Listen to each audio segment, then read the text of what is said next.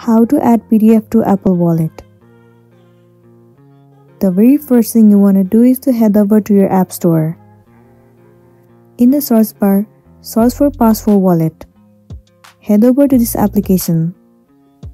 You have to install this application on a device. Once it has been installed, click on Open. This interface will appear on your screen.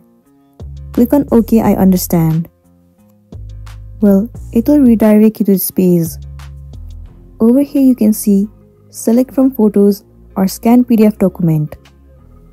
You can choose any of the options that will be suitable for you.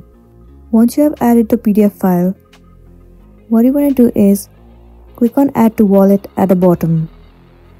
Once you click on Add to Wallet, the PDF will be added to your Apple Wallet successfully, and then you'll be good to go. Likewise, you can add any of the PDF to your Apple Wallet. You can scan the document or you can select it from a gallery or photos.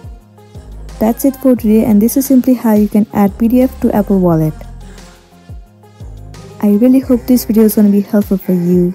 If it does, please make sure to like and subscribe to our channel. And thank you for watching it till the end.